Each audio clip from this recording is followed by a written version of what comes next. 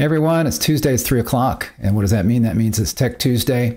So today I'm going to be looking at a survey that Dell'Oro Group did of 50 cable operators, and we're going to be looking at basically what some of these cable operators are thinking as far as their future as it pertains to virtual CMTS and flexible MAC architecture, some of those more advanced services to be able to improve their network and compete with fiber operators. Be right back.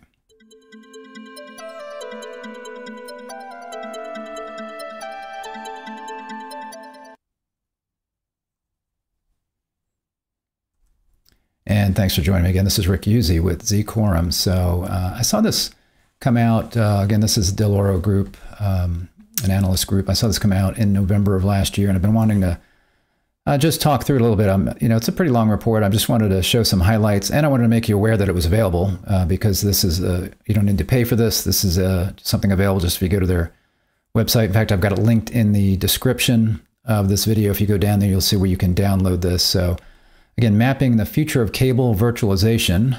This is from Jeff Hainan at VP of Broadband Access and Home Networking Research for Dell'Oro Group. So you see there's an executive summary, table of contents, some of the things that are in here. So I wanted to just cherry pick a few things just as I talk through this, but obviously you can download and read through this. So you see here, introduction, most cable operators have experienced a dramatic shift in the competitive landscape in just the last year, and certainly we've seen that. Both from fiber and also fixed wireless 5G services. In general, cable operators successfully navigated the COVID-19 pandemic by means of an aggressive mix of node splitting, service group size reduction, and upstream and downstream bandwidth increases. And that's true that cable operators were very capable in the way that they could approach that. So even though they normally don't have nearly as much upstream bandwidth, for example, they still were able to weather that. And if they did have some constraint issues there, they were able to do things like node splits to improve that. So unlike, let's say, a DSL operator that was already having issues with the kind of bandwidth that was available to their consumers, cable operators were already pretty well set. Most of them had upgraded to certainly DOCSIS 3, and a lot of them DOCSIS 3.1 to be able to meet the demands that were kind of newly thrust on them from the pandemic. It says, however, they now face a problem of the concerted and well-funded overbuilding efforts of fiber operators, and that is something they need to be concerned about. Now, overbuilding, as far as getting federal funds to do that, they shouldn't have to worry about that if they're already providing services over the standard definition of broadband of 25 by 3 and, let's say, underserved 100 by 20. So unserved, anything less than 25 by 3, underserved, anything less than 100 by 20. Most cable operators are easily able to provide a plan or a package that exceeds that. So that shouldn't be an issue. But if there is a fiber operator that wants to encroach on their territory and self-fund that, that's certainly something that they need to worry about. And again, also, they've got fixed wireless operators like T-Mobile and Verizon that are coming in that are providing mid-band spectrum that can provide pretty good speeds, but they're also offering very aggressive pricing. So cable operators have seen some churn related to that. They're also seeing their own churn rates increase as subscribers increasingly value increased upstream bandwidth to support ongoing video conferencing, gaming, and other low latency application requirements. So on the upstream, they're pretty well, there's not really any issues with, again, a cable operator can have a plan certainly that can provide the kind of upstream bandwidth that someone would need to do video conferencing, those kinds of things. It's not as easy as a fiber operator who can much more easily do symmetrical upstream, downstream kind of packages, 1 gig, very easy for them to do. I should say very easy, but compared to cable, it's a little bit easier to do a 1 gig package. But even that's not needed for most applications for home users. Then you've got low latency. Certainly fiber is going to be lower latency than cable, but there are some low latency DOCSIS options coming with DOCSIS 4.0 that cable operators can look at. Cable operators continue to modernize their networks to push fiber deeper, reduce MERs or modulation error rates, that's similar to signal to noise ratio, and reduce the overall costs of operating their broadband access and outside plant networks. So, and that is a big part of how cable operators are competing with fiber is by if you can't beat them, join them. So they're putting more fiber in their network. They still are trying to avoid having to completely do a rip and replace because the most expensive part of that's going to be the last mile. So they can go ahead and extend their fiber out to get it to the edge as close as they can to the subscriber. But then you've got that coax plant that, you know, to try to get rid of all of that and then upgrade how you do things as far as provisioning and other kinds of things can be difficult if you're going to go all straight fiber to the home. So that's something that they're considering. But it does say in the near term, cable operators will push forward with a number of key strategic initiatives through 2026, quickly improving upstream capacity through mid-split and high-split upgrades, resulting in positive YY increases in upstream channel license purchases through 2026, year to year, I guess. Replacing legacy optical nodes that have reached maximum segmentation with DAA nodes, that's distributed access architecture, including remote PHY and remote MACPHY devices. And I'll talk a little bit about more about what that is here in a bit. Replacing aging amplifiers, taps, and other passives to begin the process of preparing networks for DOCSIS 4.0. So they're going to need to replace these to get those kinds of actives and passives that support the DOCSIS 4.0 technology. Migrating to virtualized CMTS platforms for remote PHY deployments and to cap and grow traditional centralized CCAP platforms. So again, there's a lot of this survey was about virtual CMTS, as we'll see here in a minute. And I was going to show real quickly, it's talking about mid-splits and high splits. So that's something that cable operators are doing, again, to kind of to increase the amount of bandwidth that they can provide to their customers, especially on the upstream, because again, that's where it's not been an issue in the past. It's become more prevalent as people are doing what I'm doing right now, which would be streaming or participating in Zoom calls, or you've got other things that are going to be using upstream bandwidth. If you got security cameras, those kinds of things. You had more people at home during the pandemic doing those things. So you had parents doing Zoom work, kids doing Zoom school. So there was that situation. So the upstream became constrained, and mid splits and high splits was what they were doing to try to mitigate that. And I was going to go ahead and show just what that is. Let's see if I can get in here and get that smaller. There we go. So if you're looking at the upstream splits that cable operators are doing, so your traditional split, which they call a sub-split now, I don't know if it's always been called that, probably sub-split now that we've got these others. So this is kind of traditionally what most cable operators have been doing, and that's going up to 42 megahertz on the upstream. And then for the downstream, they start at 54, go up to 860. This is kind of your kind of an exclusion band here for where the diplex filter is. You don't want to put anything there because that can cause roll-off. So you've got your upstream bandwidth, you've got your downstream bandwidth here. And then the mid-splits, they're increasing that by going up to 85 megahertz on the upstream. So this gives them a lot more capacity on the upstream. And then that also increases the downstream up to 750 gigahertz or 1 gigahertz on the downstream.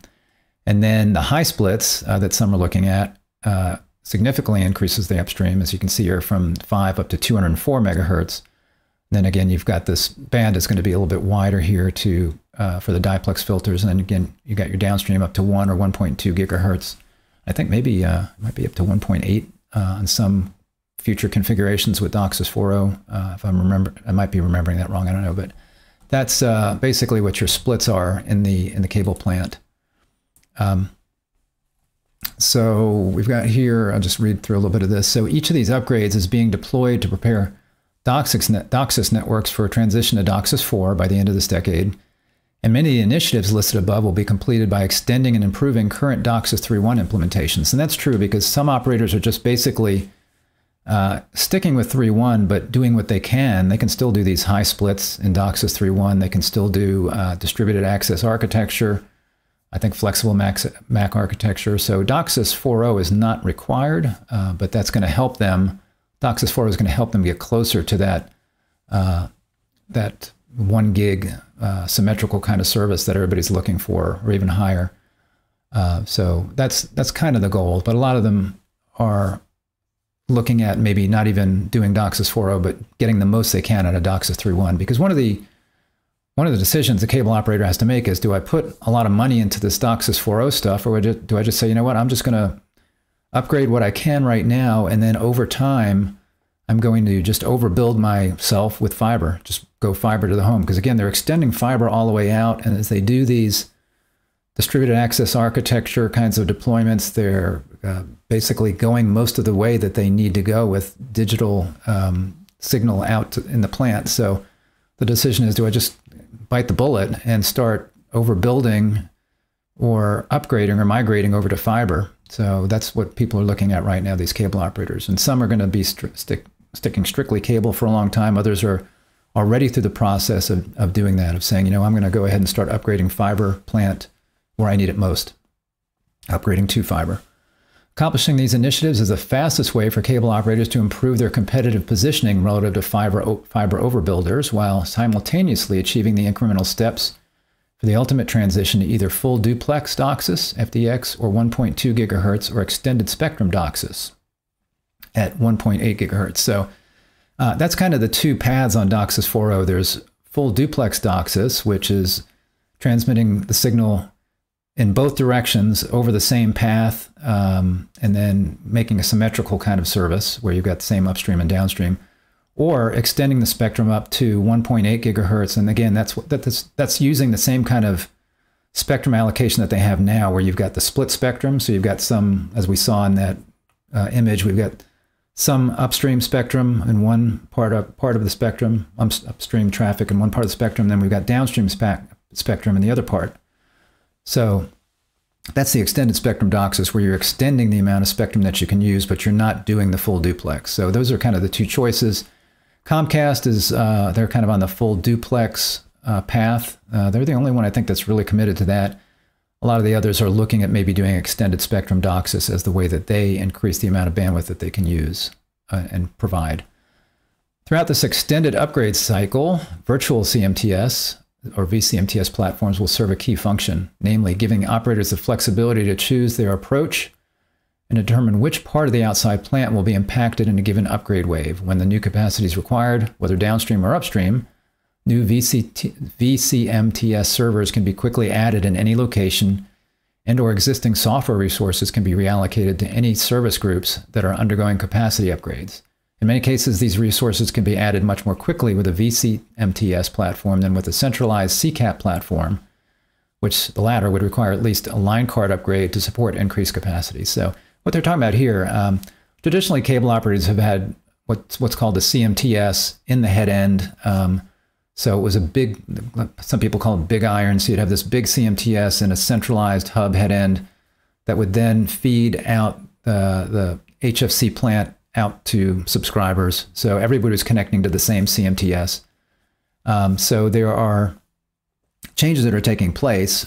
There's what we'll hear about here in a bit. Again, distributed access architecture or flexible MAC architecture, where they're distributing some of the functions of a CMTS out into the field. In some cases, the whole CMTS out into the field. But then there's also virtual CMTS, where it's not even a piece of CMTS hardware. It's basically it's network functions virtualization, where you are taking a piece of equipment like a CMTS, and instead of running it on this proprietary equipment, you're running it on standard kind of x86 hardware, like a computer basically, and you're just basically putting software on there that does the functionality, and then you're virtualizing that. So that's what they're talking about there. So that is kind of a trend that we're seeing, is this vCMTS as opposed to proprietary CMTS hardware that would normally deliver the cable service to customers, cable modem service and video service, actually. So here we see maturity of the solutions. This is why we've seen DAA platforms increase in 2021 due to a number of important factors. So this is distributed access architecture. And there are two types of that. There is something called remote PHY, which takes the physical layer out of the CMTS, kind of your connections.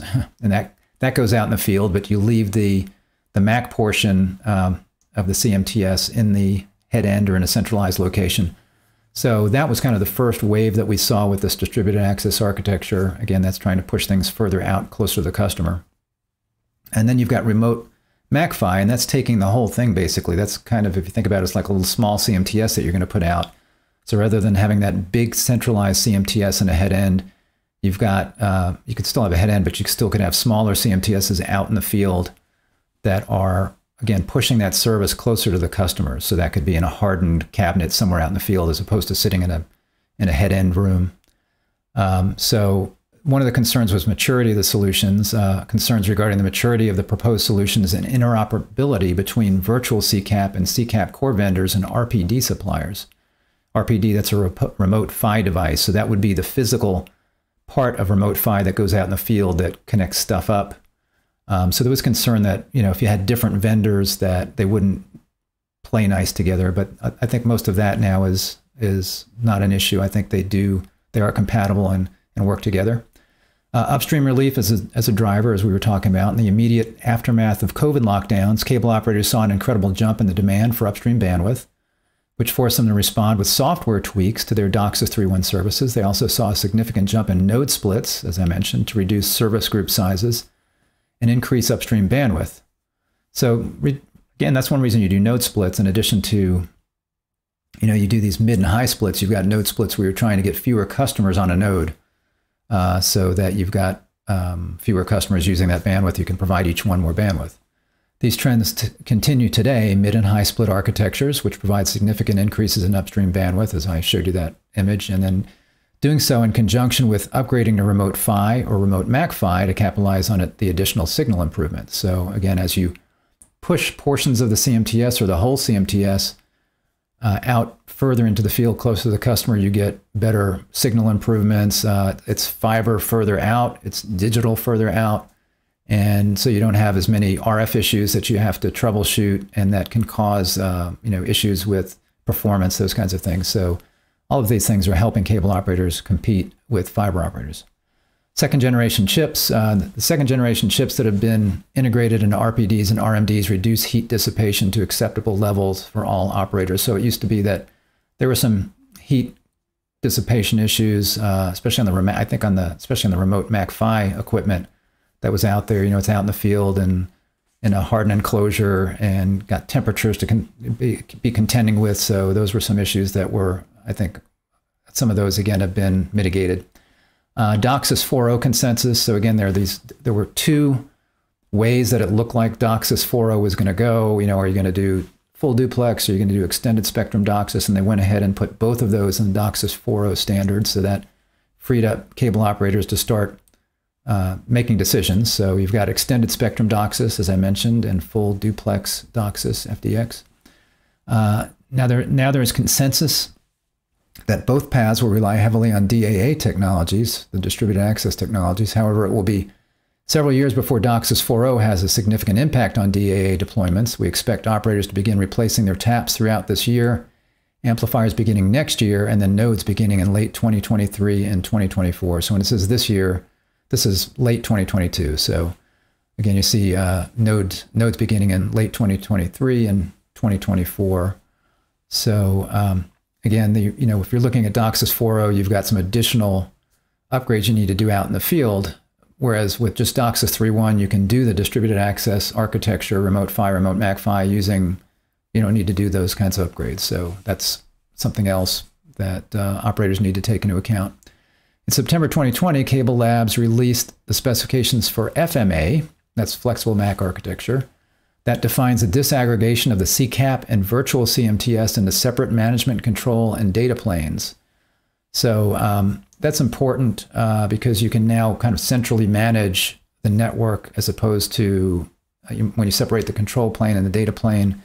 So you can do NFV. You see here, FMA expands the disaggregation of a traditional integrated CCAP in today's virtual CMTS platforms into a combination of DAA, that's distributed access architecture, SDN, that's software-defined networking, and NFV, that's network functions virtualization. So really it's the SDN part, I guess, that's going to separate your control and data planes. So that would be similar to, NFV is similar to VMware, if you're familiar with that, where you can take a, what would normally be a proprietary server, you might have in a data center, lots of different servers. Well, with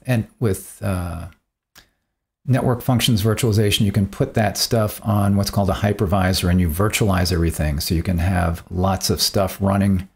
You don't need to have separate servers. And in the case of a CMTS, you can virtualize that CMTS and put all of the functions that would normally be on a piece of proprietary hardware and put that in a virtual environment as well. More importantly, Flexible MAC architecture gives cable operators the flexibility they need as they navigate how to prioritize current capacity upgrades through traditional node splits, mid and high splits, upcoming outside plant upgrades to 1.2 gigahertz and 1.8 gigahertz, and the determination of whether their future access network will rely on DOCSIS 4.0, fiber to the home, or a combination of the two. FMA gives cable operators the flexibility to deliver low latency DOCSIS and mobile X-haul over DOCSIS. That would be mobile backhaul, mobile front haul, whatever they need to do in the network. So for DAA specifically, FMA gives operators a blueprint for pursuing access networks that incorporate multiple physical layer technologies from remote PHY to remote MACPHY, fiber to the premise, and even fixed wireless. So that's a big change too. So now, including now they've got these standardized, can't think of the word, but the enclosures that go out there that, again, those used to be specific for something, like it might be specifically for fiber or specifically for cable, but now you can get those and put little components in there so you can decide as you put your infrastructure out there, well, this is going to be, I'm going to be delivering fiber to the premise out here. So you put out that kind of a enclosure, or you could put out one of these enclosures that you can put the modules in and you can kind of swap them in and out. But what flexible MAC architecture does is now a cable operator, as they're expanding in different areas or upgrading in different areas, they have lots of flexibility. There you go. Lots of flexibility, flexible MAC architecture to be able to decide what they want to do, how they want to do it. Finally, FMA opens the door to the true virtualization of cable access networks, supporting any number of use cases and any number of physical layer connections through the same disaggregated network functions, which can be placed in any physical location, node, hub site, head end, super head end, or data center. So now their network can really be very centralized. It could be sitting in an Amazon cloud somewhere, and that is kind of the direction that a lot of operators are moving, so that they can centrally manage everything through this software-defined networking that is capable now through this new technology. Let's see what else we had here. So this was just showing who participated in this. So you've got a lot of higher level folks. So folks that primarily decision maker, 22%, a lot of influence, 50%, some influence, 28%. So you can see your job titles: C-level executives, 12%, vice presidents, 30%, directors, 58%. That answered this survey. I'm going to skip that. Respondents continuing to reduce service group sizes. So again, this was something that cable operators have been doing to try to get better speeds and performance for their subscribers. And again, they were looking at doing this. This was a big part of what they were doing during the pandemic. The majority of respondents, 42%, said they average between 500 and 749 homes per service group today, followed by 34% averaging service group sizes anywhere from 750 to 999. 16% of respondents averaged between 250 to 499 homes, which is becoming more typical in the North American market. So they're trying to reduce the number of people in these service groups. You can see here, this is what they're showing here. This little round circle is now. This would be, again, the end of 2022. And then by 2025, what they're expecting. So now you've got some that, not many that are on these higher levels, but you do have some here, again, 1,000 to 1,500 roughly, 750 to 1,000 roughly. That's where they are today, but they're looking at that coming down, and more people are getting kind of in this range here. So you see these folks that are here now are going to be, this is going to be fewer and fewer operators that are in these kinds of service groups, and more operators are going to be getting in these smaller service groups here. Even a percentage are going to be 25 to 100 or so on their service group count. More bandwidth, a driver for reducing service group sizes. Yes, we wanted to know what any changes should mean in terms of downstream bandwidth from the network to the subscriber.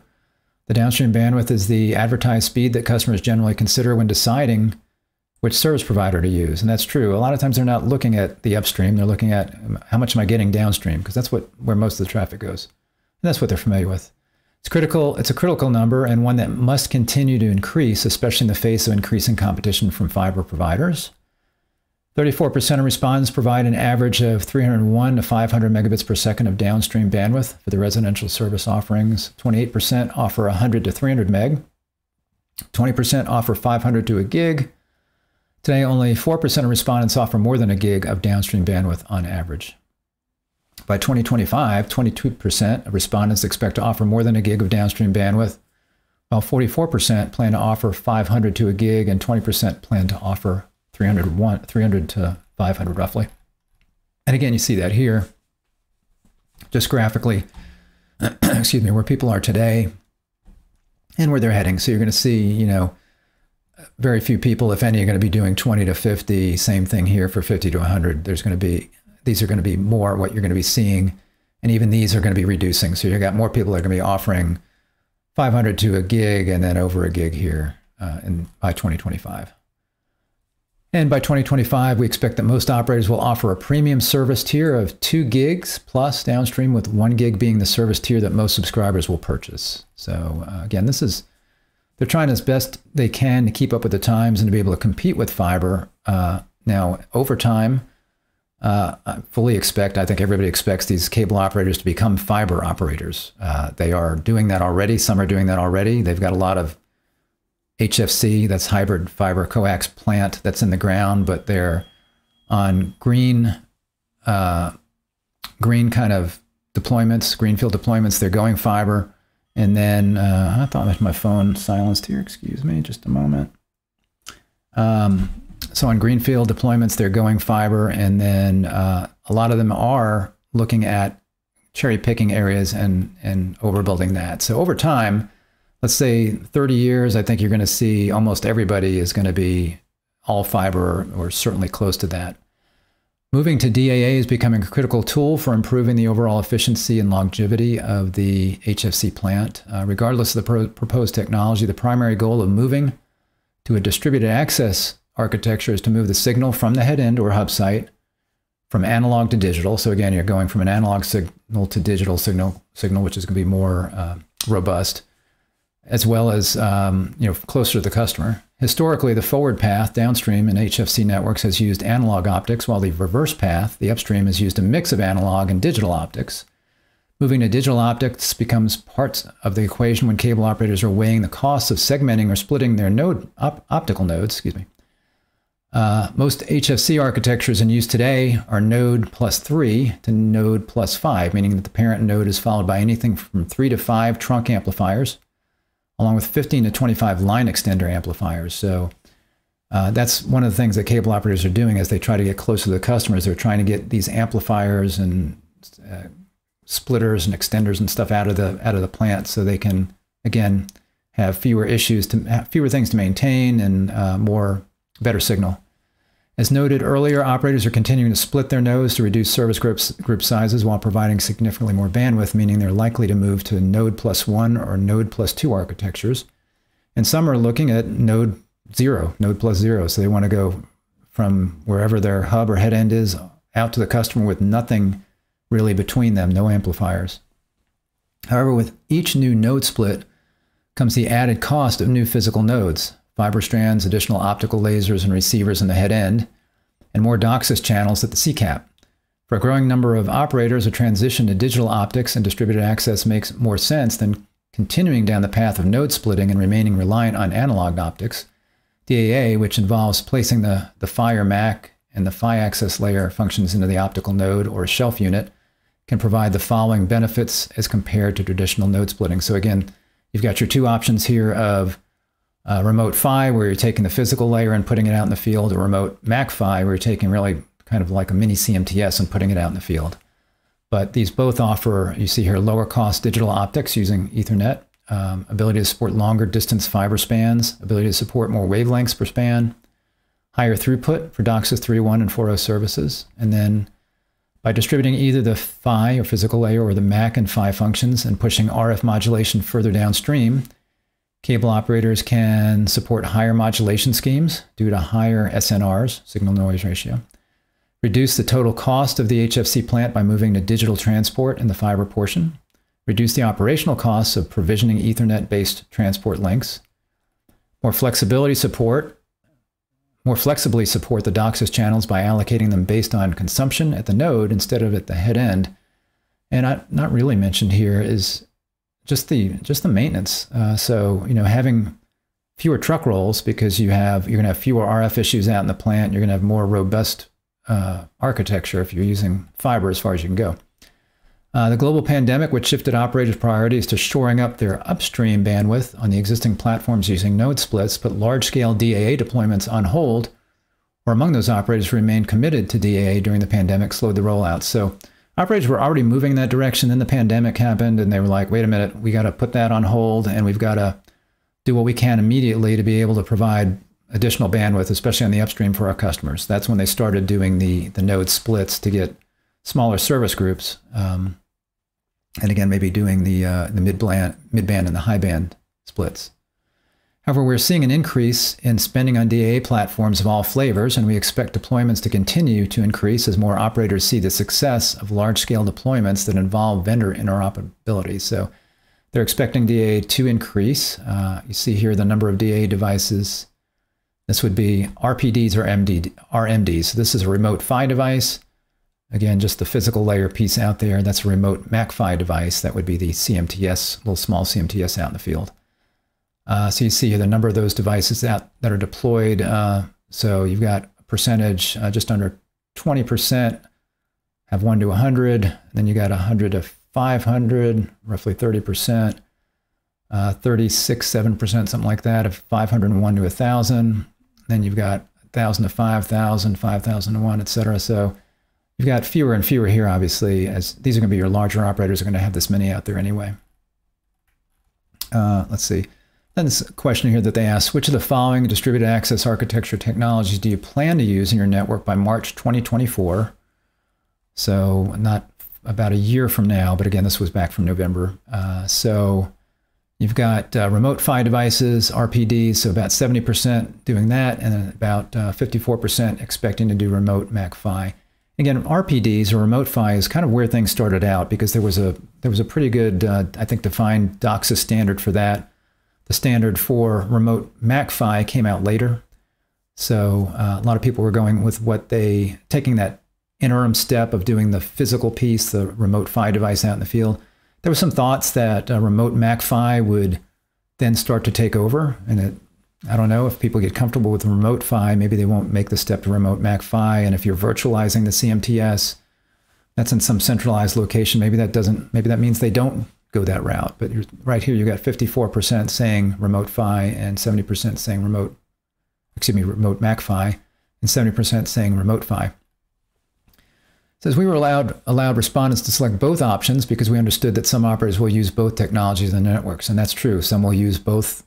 Some will use remote MACPHY in some areas, and they'll use remote PHY in others. We are aware of some operators that began their DAA deployments using RPDs, but expect to transition to RMDs, or the remote MACPHY devices, as product availability and maturity improves. So that remains to be seen. Bandwidth for DAA node aggregation expected to increase. As operators roll out more DAA nodes and move to digital forward and return, we expect them to also move to higher speed links for the aggregation and transport of data traffic from these nodes. So you've got to have more bandwidth going out to the nodes. Today, nearly half of all respondents average 1 gig Ethernet connections to their DAA nodes, with an additional 42% averaging 10 gigs. 6% of operators said they average 25 gigs. By 2025, 54% of respondents expect to average 10 gigs. To their DAA nodes, followed by 32% averaging 25 gigs, and only 4% of respondents expect to average 1 gig Ethernet, meaning that 20 of the 50 respondents expect to transition away from 1 gig Ethernet as their average connection speed. And I don't know how reducing the service groups would impact that, because they're also trying to reduce the number of people in a service group that would be connected to a node, I believe. So I'm not sure how that impacts that. So again, you just see visually here that those that are doing 1 gig are going to go from 50% down to very few. And then you've got these here in the 25 gig, we're going to be seeing a big increase there, as well as in the 10 gig. There's an increase there. All respondents expect to move to a virtual CMTS. And here's where, I think as people answer these surveys, unless somebody is clarifying with them on the phone, a lot of them may not understand, virtual CMTS and exactly what that is. So when they saw that everybody was saying they were moving to it, that surprised them, and they kind of drilled in a little bit. And you can see here that a lot of people didn't really understand what that was. So it says it's somewhat surprising. In a somewhat set of surprising results, all operator respondents said they've already deployed or plan to deploy a virtual CMTS platform within the next 24 months. So that was surprising. And this is what they were saying here. So when do you expect to deploy a virtual CMTS? Again, 42% said they already had, and that was surprising. And these are larger operators, 50 operators around the world, mostly in North America, and then followed by Europe, I think. But that's still a high number, so you wouldn't expect that. And again, 28% expecting to do it in 6 to 12 months. That was surprising. In 13 to 18 months, and then 19 to 24 months. So everybody within, they were saying 2 years, was expecting to do vCMTS, virtual CMTS. So because of the surprising results generated by this particular question, we decided to follow up with the 15 respondents who said they'll be using a vCMTS platform within 13 to 24 months. So that would be these two here. I guess that's 30%. Yeah. So 15 of the respondents. We focused on this, is that right? 13, within 13 to 24 months. Yeah, there's 13 to 18, 19 to 24. So that's those two colors. Yeah, okay. So in a series of prompted responses, we asked the 15 respondents to provide their definition of a vCMTS platform, and we provided a prompted list of vCMTS platform options, including, so they said, a remote PHY device connected to a legacy CMTS for DOCSIS MAC processing. So that's basically DAA, distributed access architecture, and it's remote PHY.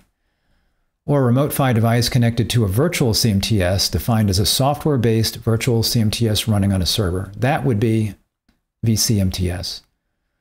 A remote MACPHY device, again, that's just a smaller CMTS out in the field. That's not a virtual CMTS. It's just a smaller piece of CMTS hardware out in the field. Analog nodes pulling RF signals back to cable combining equipment. That's served by a remote PHY shelf connected to servers running vCMTS software. I guess that's vCMTS. A vCore card in a legacy CMTS served by a remote PHY device, or other, which was left open for a written response. So 73% of the respondents, 11 to 15, said that they define a vCMTS as a remote PHY device connected to a virtual CMTS. Okay, so that's most of them, I think, getting that right. Then 20%, 3 of 15, define a vCMTS as a remote MACPHY device, and that's not a vCMTS. So, and then one respondent defined a vCMTS as a remote PHY device connected to a legacy CMTS. So yeah, so that's remote PHY, and this is remote MACPHY. So you can see 4 of the 15 didn't really have an understanding of that. So there's a lot more here on virtual CMTS plans. I'm just going to cover a couple more things here. So hub site consolidation and DOCSIS 3.1 high splits lead to vCMTS technical drivers. So in other words, the service providers kind of consolidate their architecture and try to make the most out of DOCSIS 3.1 with high splits, for example. That's leading to things that would drive virtual CMTS decisions. So 78% of respondents said that hub site consolidation was a strong technical driver behind migration to a vCMTS platform, while 70% said that DOCSIS 3.1 high split upgrading was a strong driver. Cable operators have been looking to reduce the number of hub sites and secondary head ends in their network to reduce overall real estate costs and simplify and flatten their network. So they're trying to get, instead of having lots of hub sites, have everything kind of centralized. By moving to a distributed access architecture using a vCMTS platform located in a consolidated head end or data center, combined with remote PHY nodes, cable operators can move control and data plane processing away from the hub sites and secondary head ends in which traditional CMTS and CCAP platforms have typically been located. So kind of the centralized head end, as we've known it, is going away, but it's turning more into a vCMTS. Along these lines, 52% of respondents mentioned that head-end consolidation was a strong driver for migrating to a vCMTS platform. You see there's some different, if you download this, you can see the different responses there. DOCSIS 3.1 high split upgrade projects are already underway or are planned at dozens of major operators in the North American and Western European markets. And again, this is to increase the amount of spectrum available for both the upstream and the downstream so they can increase speeds of subscribers. These projects, which extend the upstream split from 42 to 204, add significant upstream capacity to better compete with their fiber operator competitors, symmetric service offerings. In conjunction with the transition to high split, many operators are upgrading their amplifiers to support up to 1.2 gigahertz of the spectrum, which adds more available capacity. To reap the full benefits of these upgrades, operators are swapping out their legacy HFC nodes with remote PHY devices to improve MERs and signal-to-noise ratio. In some cases, operators are adding in RPDs in existing amplifier stations and reducing their total amplifier numbers and network architectures from node +5 to node +4. With the vCMTS platform in place, operators can quickly add new RPDs without having to worry about scaling service groups and/or capacity per service group. So again, that's taking the normal CMTS that you would have in the head end on a big piece of traditional hardware and having that instead be software that's running on a server or servers really. And again, that can be much more centralized, even sitting in a cloud.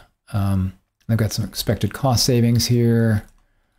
Some more information about vCMTS. I wasn't completely confident that the people who are answering the questions knew what it was, as we saw. So just two more things I want to mention here. I'm going to go scroll through this. Let's see. Respondents planning to work with a cloud service provider. So again, you could, they can take a lot of this infrastructure as they look at virtualizing the equipment and software-defined networking, and they can move a lot of what they do by separating the control plane. They can move a lot of the management of stuff into a cloud service provider.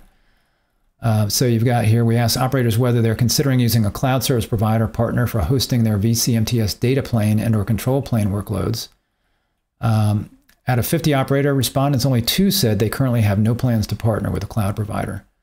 Again, how many really understood the question? But probably a majority of them. But are you considering using a cloud service provider partner for hosting your vCMTS data plane and/or control plane workloads? And I didn't know you could actually do the control plane. That was a surprise. So yes, data plane workloads only. Excuse me, the data plane. I thought that had to be out in the field. So the control plane. Let's see, data plane, sorry, 32%, control plane, 18%, and both data plane and control plane, 48%. Then 4% said they're not considering using a cloud service provider partner. Says we found these results interesting as we did not expect such a high percentage of operators to be considering working with cloud service providers. We expected a more even split between those that chose partnering and those that did not. And then which would they work with? A lot of people know Amazon, so that 81% said Amazon Web Services, and there's Microsoft Azure, Google Cloud Platform, and Alibaba, 17% there. Respondents planning to evolve to FMA, that's the flexible MAC architecture. And again, that's very closely related to distributed access architecture, but it's a specific, specifically defined by Cable Labs, the FMA kind of standard. So, and it's basically like distributed access architecture with more wrapped around it, including I think the software-defined networking. So what we have here, we say, when do you expect to begin deploying DOCSIS controller, SDN controller, MAC manager, or packet cable aggregator solution as part of a flexible MAC architecture? And you've got 6 to 12 months, not too many, 4%, 13 to 18 months, 26%, 19 to 24, 22%, and then more than 24 months, 32%, 16% say no plans to deploy, at least as of this time.